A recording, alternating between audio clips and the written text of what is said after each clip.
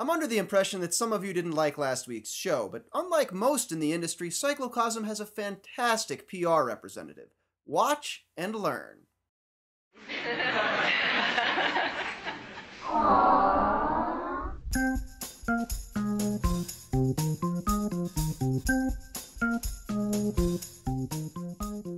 Yes, there were 2 World Tour stage races last week. One of them is thoughtfully deconstructed on YouTube by yours truly. The other, why ruin it with analysis? Wouldn't you rather thumb through a slideshow full of cliches like Faithful Lieutenant and learn what products you should be buying instead? Not sure why exactly a rights holder would crave recognition as the J. Peterman catalog of cycling, but far be it from me to stand in their way. And no, I don't particularly care about how the race was worn. Rafa doesn't care about my shirt, I don't care about their title. Besides, who cares about stage racing? This Wednesday's Nocera Corsa was the official beginning of the Classics season, won for the 2nd consecutive year by Lotto in a sprint that Chris Bookmans made look easy. And trust me, on those cobblestones, it most certainly is not.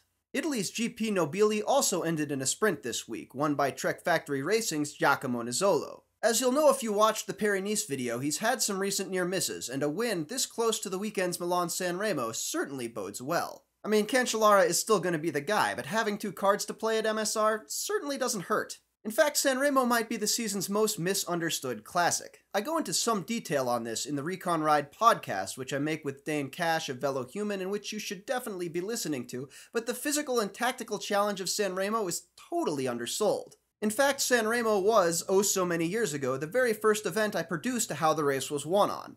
Will I let Tirreno's rights holders J. Peterman it this time around? No. No, I will not. Of course, San Remo is nowhere near as underappreciated as its female counterpart, La Primavera Rosa, which was last held a decade ago and remains off the calendar, though a reasonable strong production of the inaugural women's Strada Bianca should bring its revival into consideration. In fact, it's been a pretty strong start to the season across the board for women's racing.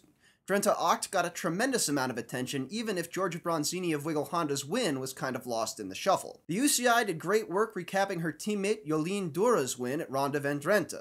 The Inner Ring had some bones to pick with it last year as compared to InCycle's productions, but I mean seriously, go to YouTube, watch the Ronde van Drenthe recap, and then take the Pepsi Challenge against any of InCycle's J. Peterman offerings from Tirreno. Maybe you can try and make the production value argument, but there's no question which I'd rather watch. Hitech's Kristen Wield, fresh off a scratch race world title on the track, returned to take the 3rd race of the Drenthe series, the Novolon Eurocup. Judging from the refreshingly comprehensive report on Cycling Tips Ella, it seems like it was a pretty Wild little event.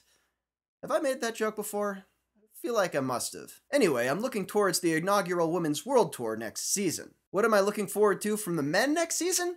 Fewer TUEs. In all seriousness, the lasting impact of the Cirque report isn't going to be the findings themselves. They were uselessly anonymous and for the most part not news. I mean, even with TUEs, Jesus Manzano was telling us about cortisone abuse over 10 years ago. No, the important thing here is the UCI's full and total endorsement of the report. As when they granted Astana's license under the conditions of an audit at the end of last season, the UCI's interest here isn't dispensing retribution or showing the world they're really serious this time. The idea here is the rather boring concept of establishing a groundwork for future action, in this case documenting the sport's problems to set up a bevy of new anti-doping measures. And this plotting procedural approach is actually kinda nice, especially compared to the old UCI. Back in 2006, they arbitrarily declared a new code of ethics as part of what was then called the Pro Tour. Unsurprisingly, the riders revolted, threatened court cases the UCI was almost certainly going to lose, and spoiler alert, not much changed. But by creating this report, the UCI now gives themselves a reason to make new rules. Like, they can say, we investigated,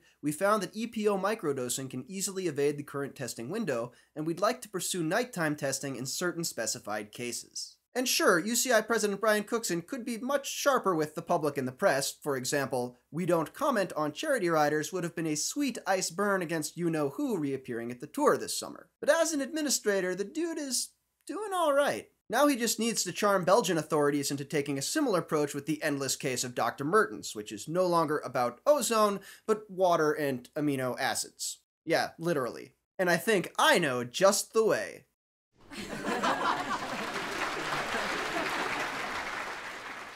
I'm Cosmo Catalano, and that was the week in bike.